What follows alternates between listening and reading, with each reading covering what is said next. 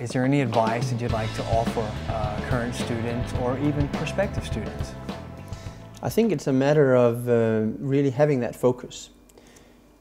Allow part of you to get driven away with what it is you want to do, but allow part of you to also stay open to suggestions, stay open to chance, stay open to coincidence, because that is what life really brings you. You can plan and apply focus, but keep an open mind on what is going on. But in the first instance, don't party too much. Don't drink all the beers that all the rest do necessarily on the Friday and the Thursday, because studying, who are we kidding? It's a task, it's a job. You have one life. Don't let business people tell you that you have a family time and you have a family life and then you have a business life and you get yourself a BlackBerry mobile phone so you can manage to go between the two. No, you have one life. So if you don't like the business life, leave it.